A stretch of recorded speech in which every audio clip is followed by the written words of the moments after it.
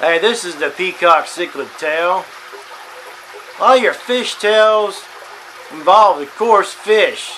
But in this case, this is going to involve a fish store. So I'm going to a local fish store. I only have a couple places to go in town. One of the pet store has limited, aquariums. Sometimes they have good stuff. Normally don't go there. It's usually waste my time. So don't go there. Don't go to Walmart. Just don't do that. But I go to Mike's. Now Mike's is not the best fish store in the world, but I've gotten some very, very unusual, cool fish.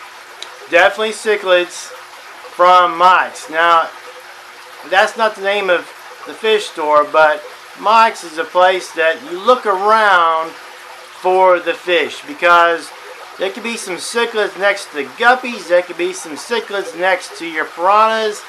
They're all throughout the fish store. So I go in there, I'm looking around, I'm wanting an unusual fish, and then bam, I see one. It's not marked. Usually there's little signs, little index cards to note the price of his fish, and then there's no price there. And there's just one that's similar to those fish. It's very big. It's a lot bigger, about twice the size, full grown almost, and it's really cool. It's $28.95. I thought, I don't want to spend that much, but I would like to get maybe some of the smaller ones. So I go, Mike, hey, what about these fish? How much are they? He goes, $28.95.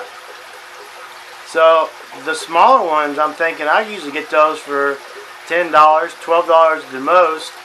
And I'm on a budget. I'm not really needing to spend $30 on one fish. And so what do? I leave there, and I kind of upset, kind of mad. No fish in hand, no fish in the bag. And I go home. I'm kind of upset.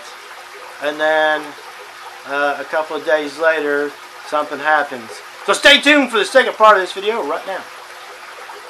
So does the second part of this fish story, this fish tale, involve my cat? No, it does not. It involves the fish that's behind my cat in this 75-gallon aquarium. Now see that nice looking OB male right there? See that female right there?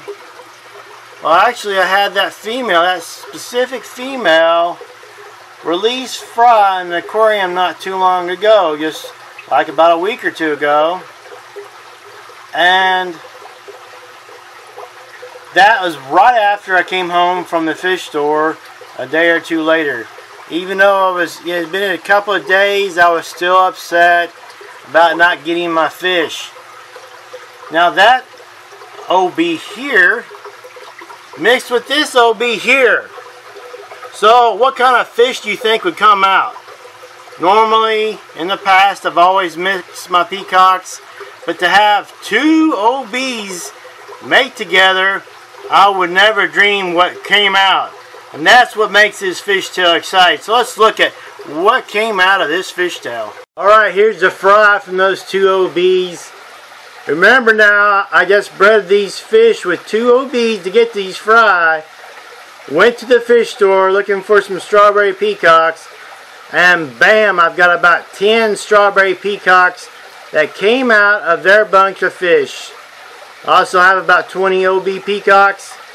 So even though I was mad, disappointed, almost spent $30 on one fish, now I have 10, spent nothing. I already have plans to get these babies out. Did it, stuck with my plan, and everything turned out great. This has been a Peacock Cichlid Tale. Thanks for watching.